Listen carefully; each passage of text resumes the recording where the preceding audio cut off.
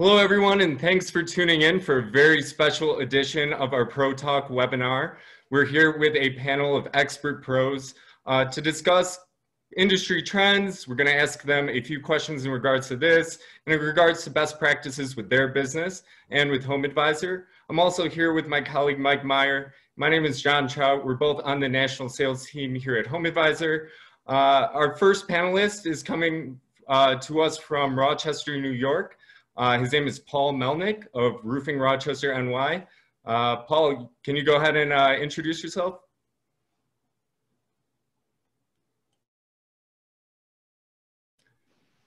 Paul, looks like you're on mute there.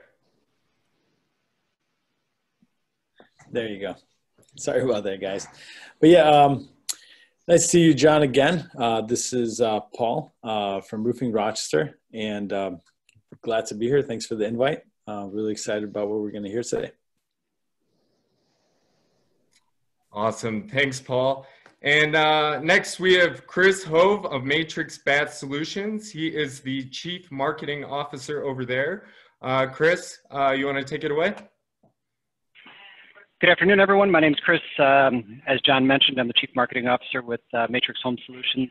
We're the 47th largest residential remodeling company in the U.S. I'm happy to be here, and I hope I can share some wisdom that I maybe have. Awesome. Thanks, Chris. And we're going to pass it over to Dawn over at Dreamstyle. Dawn, you want to go ahead and introduce yourself to the group? Sure. Thanks for having us, John. I'm the Senior VP of Marketing and Business Development for Dreamstyle Remodeling. We operate in 6 Western states. I think we're number 13 on the top 500 remodeling list. So excited to share ideas today and tips and tricks for working with HomeAdvisor. Awesome. Thanks, Dawn. We appreciate that. And last but not least, we have another marketing expert here for you. We have the Director of Marketing from Treeium, Seda. Would you want to go ahead and introduce yourself? Sure. Hello, everyone. My name is Seda. I'm the Director of Marketing at Treeium Home Remodeling Company. We're based out of California, servicing about 75% of California.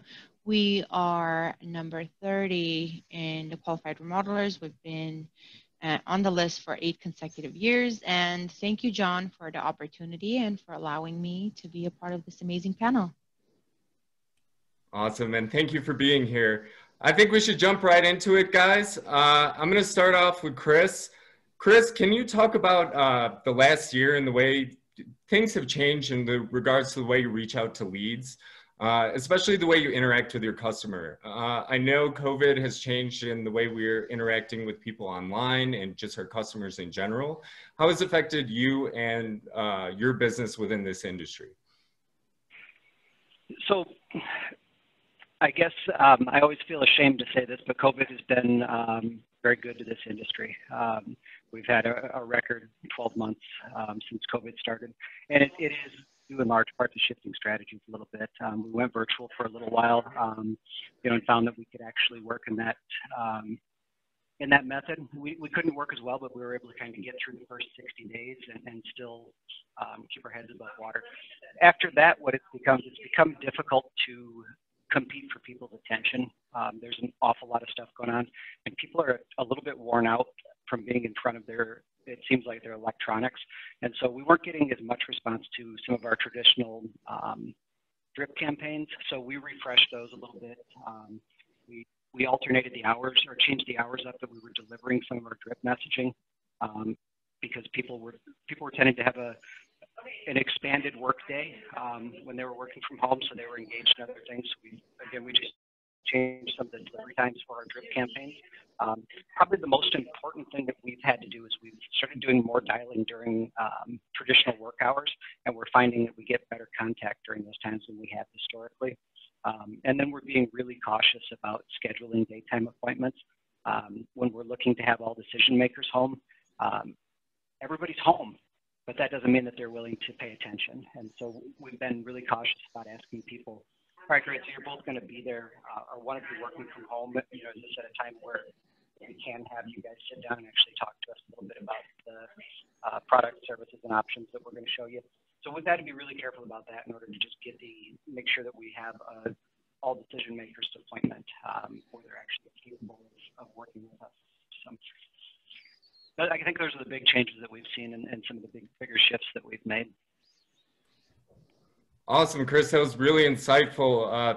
Just to kind of reflect on some of the things you said, dialing during those more opportune times, so much more important, so very important. And we're also seeing that customers are valuing, the time that they book this appointment, and they are going with contractors that are going to accommodate them. And we are expecting things instant as consumers. So having the quality of the appointment, like you said, and ramping up the dial during the times when we know people are home, great points. Mike, go ahead and take it away from here. Yeah, so Paul, we wanted to talk to you about, as the economy starts to reopen, what are some of the key changes that small businesses are going to need to make to continue succeeding and growing? Thank you for the question, Mike. So I wanted to mention a couple of things to this point. First of all, I think that the economy reopening, which all business owners, including myself, are very anxious about. We see the vaccine getting unveiled, and a lot of people starting to get it. There are rumors that there are shortages in places, and other rumors that at this pace we're going to have to take about a year from now to have herd immunity, like at about 75%. So from my point of view, I figured that even though I'm, very excited that, the promise is there by, politicians and community leaders that we're going to get back to normal really fast, but I'm being very cautious because I think it's going to be a lot slower reopening than a lot of us anticipate. So in that spirit, like what I've done for my business is I've been very careful in how we spend our money to make sure that we're doing things that are not going to, backfire on us. We as business owners, we like to take a lot of risks. I think that's one of the key ways to be an entrepreneur.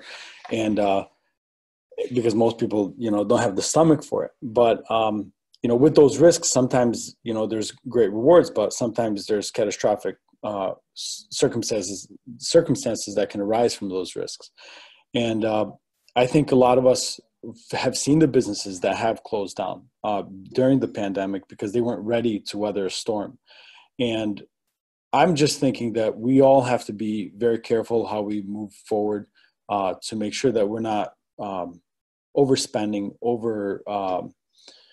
budgeting in different things that are not going to be beneficial for us.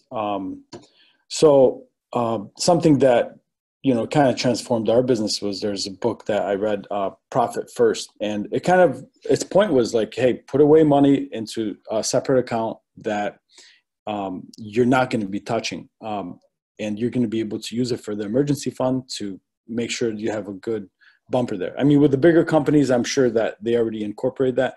With smaller office like mine, I know that, we see the money in the account and we're spending on this and this and this, and we're not being very careful. So I think that those couple things are going to have to be paid attention to. And, people are going to have to be very careful. Another thing that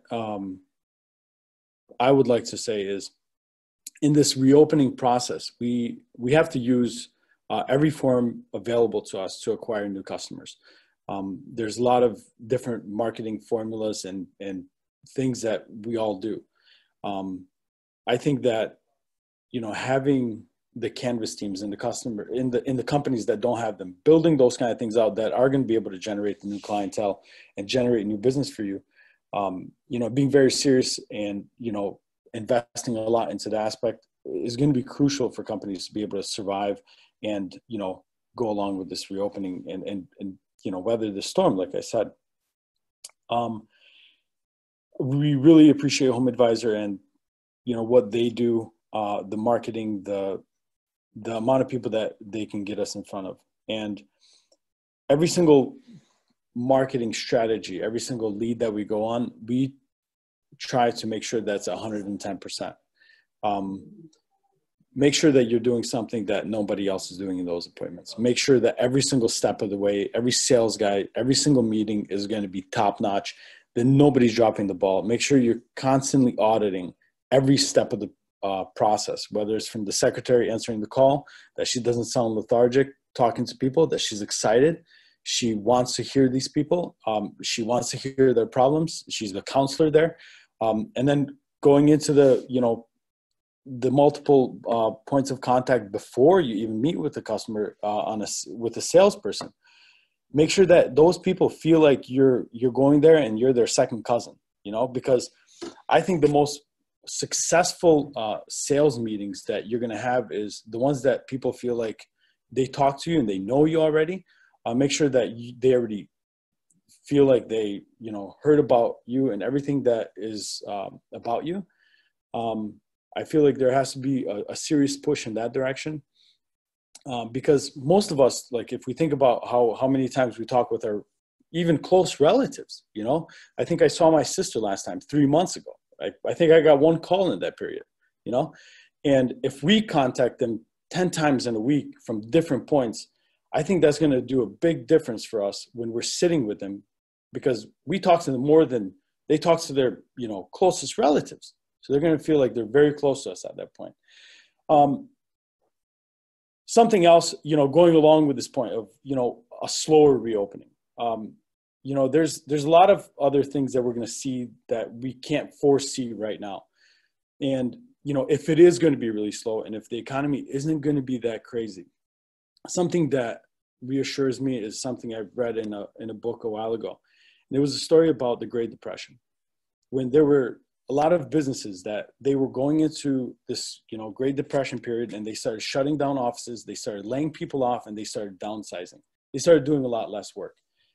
And then there were certain companies that had a different itch. They said, no, we're not going to do that. We're going to work 2 times harder. Everyone that was on this boat is going to pedal 2 times harder.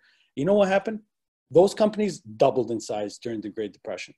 And that's something that I want to pass on to you as new business owners or existing business owners that are not sure about what's going to go and what's going to happen. Business is like planting a seed. If you plant the seed and you're going to give it water, you're going to give it sunlight, that seed is going to produce fruit. And business is just like that.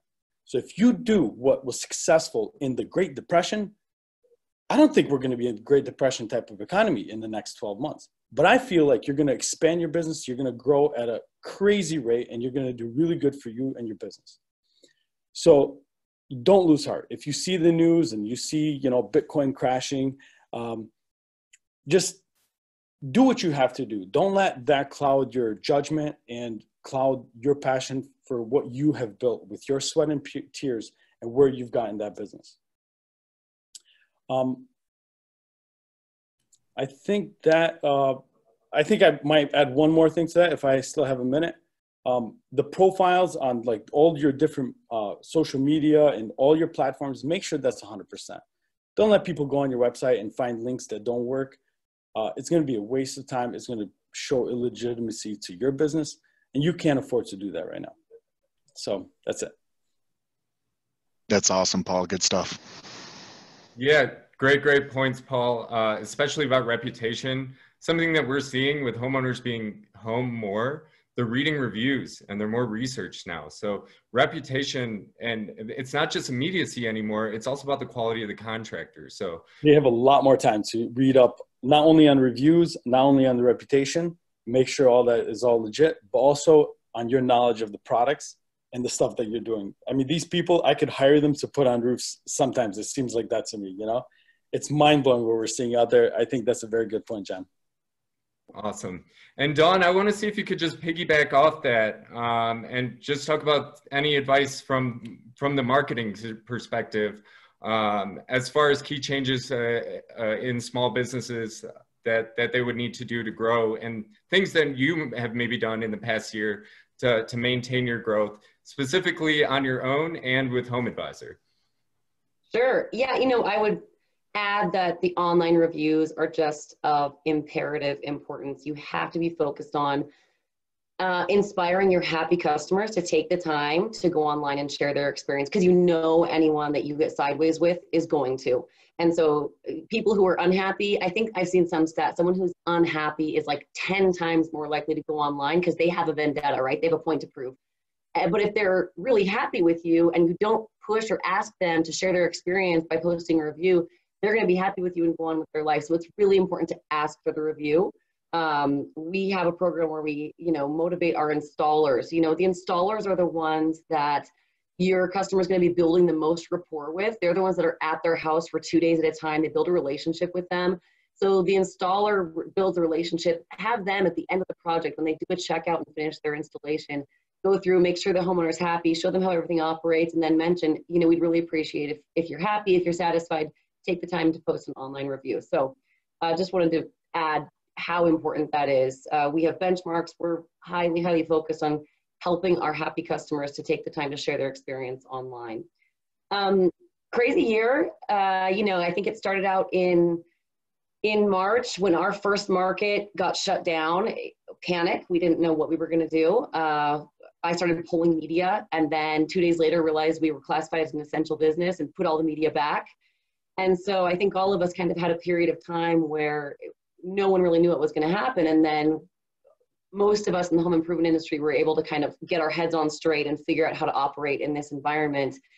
And since then, we've been able to really catapult and had a tremendous 2020 with terrific growth.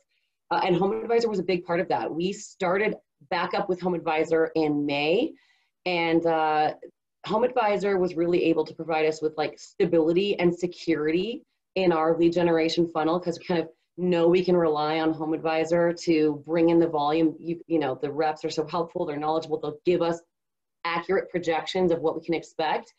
And so from May through December, I written down here, we issued 3,000 appointments from HomeAdvisor, which comprised of 13% of our overall leads issued during that period.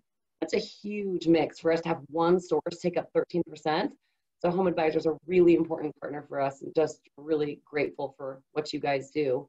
In terms of small businesses figuring out how to operate, I think the biggest shift that we had was getting way more real time in our lead management, forecasting, and marketing. So instead, prior to COVID, we were focused on, we would forecast out next month, next quarter, for the whole year, how many leads are we going to issue per market, per product, next month and the month after that. But what we weren't focused on, this is a huge miss, huge change for us, is how many leads are we going to issue tomorrow.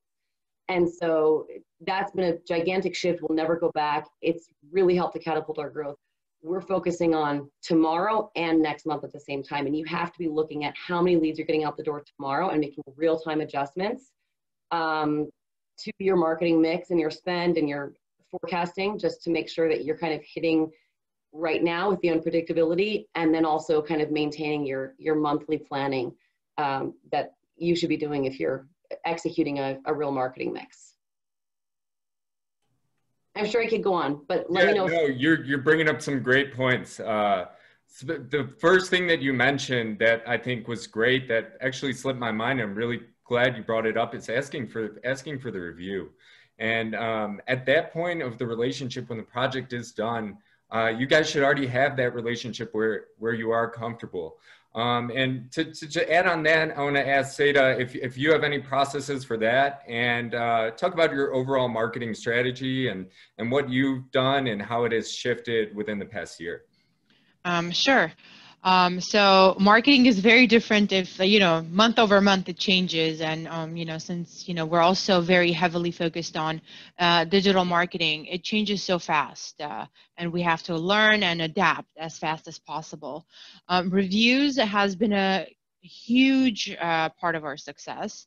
We started focusing on reviews since 2013 when, Yelp got introduced to our industry. Google was, coming up with the reviews. People, reviews was there. It's just for the home improvement and the remodeling industry, it wasn't as popular. People, if they needed recommendations, we had a list of like referral lists that we would give to clients, and they would call our past customers. So we no longer do that, because when people want to get recommendations recommendations, they simply, Google our name, go to any review platform, and they can even message people that posted a review or a comment about our business. So reviews has been key, which is why we've always focused on customer experience, making sure that we give clients a great experience from the second day they connect with us. If they pick up the phone or call us, fill up a form, and we have a representative reaching out to them. So the whole customer journey, we've been focusing on our entire customer journey, but through COVID time, we really had to, make sure like we do a much better job. So from the way we answer the phones, from our meetings, from all the way till when we finish the job, when we complete the job, we will of course ask the homeowner to post a review. Oftentimes we'll reach out to them, ask them, how was your overall experience with our company? And of course they'll give us feedback, and we'll send them a link and they'll post those reviews. We obviously don't want to force clients to post the reviews. We want to make sure that all of these reviews are genuine and people willingly want to post them. And oftentimes they do. With COVID, people are home and they're able to spend a little bit more time to give you a detailed review. Some of them even take pictures, post it with the review, which adds a lot of value to our overall marketing mix, because especially in the digital world, positive reviews, if you don't have positive reviews, your ads are not going to perform the way you want to, and you're not going to get the ROI that you're looking for. So the way we shifted our marketing, right when COVID hit, the first 10 days, we're like, okay, what's going on? People were in shock. So the first kind of like from March, I believe it was the 20th for California, we had to like pause everything what we were doing, and okay, starting Monday we're working from home. So it took us about like a week, 10 days for everybody to get situated, for everybody to become okay and get used to the new norm. So after 10 days, we're like, we decided that we're going back again with advertisement. We even lowered some of our lead volume with HomeAdvisor at the time, but then starting April, we went back again. We've really focused on creating a lot of content for people to educate themselves. So on YouTube, on our social media platforms, that's one of the main things that's helped us drive a lot of traffic to our site. We constantly post testimonials. We do project walkthroughs where when we finish the jobs, our project managers will talk about the details of the project, and through marketing channels, platforms such as YouTube, Facebook, Instagram, we drive traffic to our site. Traffic to our website has been one of my main focuses, is because we are producing a lot of great content and we want to make sure that we drive traffic to it. So when people see it, they can relate to the kitchen or the bathroom or the backyard or the front yard remodel that they want to do. Us as an organization, we are not a single trend company. We pretty much take care of everything around the house. For us, is just a house is a house, but at the same time, you want to make sure that you specialize in what you do, which is why we have 3 divisions within Treeium. One of them is design and build, where we focus on kitchens, bathrooms, room additions, structural changes, mainly into inside work. We also have outdoor living. We specialize in with the outdoor space, which is the driveways, the backyards, and with the energy department division focuses on providing homeowners energy solutions to reduce their utility bills and make the home more healthier and energy efficient. So with all these different products that we're offering, we try to educate our homeowners through social media platforms. And that's been one of our driving sources for traffic to our site and for people to pick up the phone and give us a call. And also not just the traffic, we want to make sure that people engage with us on social platforms, such as Nextdoor. That's a platform that's growing where people are looking for contractors.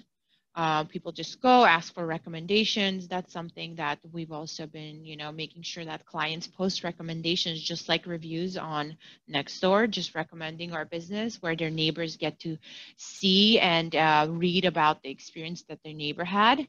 But overall, HomeAdvisor has been a part of our success. We've been with you guys for over 10 years back in, when you guys were called Service Magic. And we are, going to continue with you guys because, you guys are consistent. And you guys do contribute to the lead flow and the volume that we're looking for. And you guys are able to give us forecasts for the next day, for the next month. So that's pretty much what, our 2020 looked like. Awesome, Seda. I think that's, you touched on a bunch of important things, but the one thing that really stuck out in my mind is how you were able to adapt to the way things are moving and just trends in the industry. You mentioned you were calling referrals previously, and now you understand the importance of reviews and the changes you've made to attack that.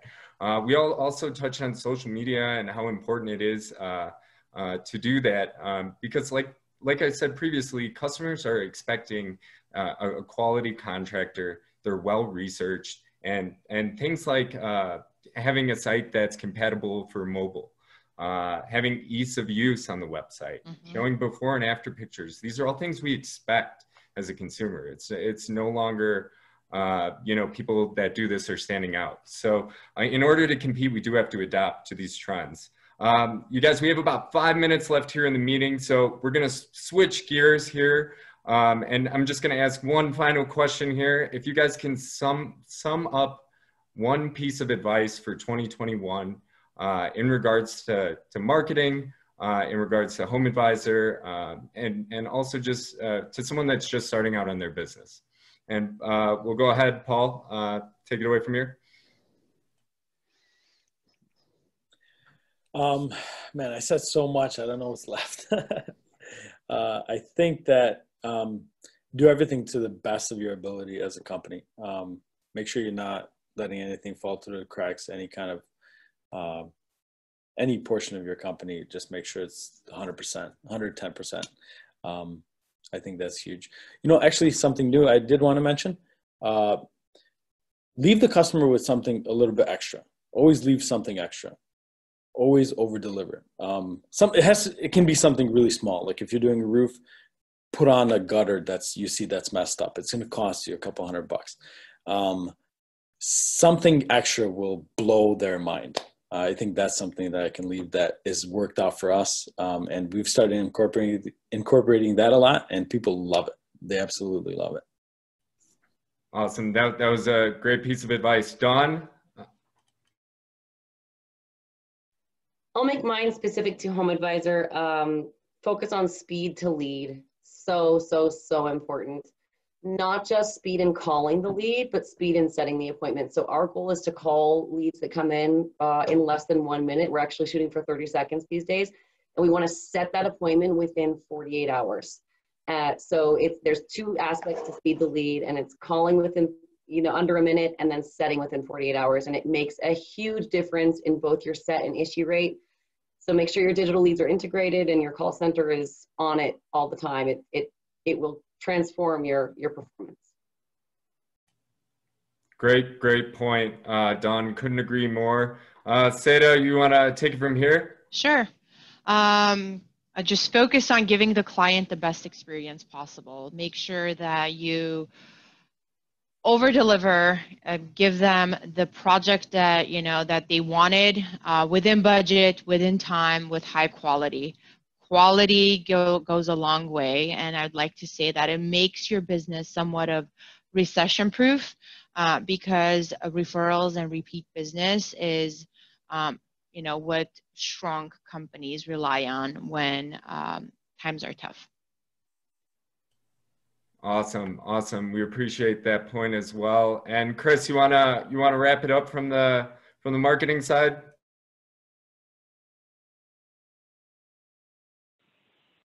What Don was saying about speed to lead is the key to using these lead aggregators.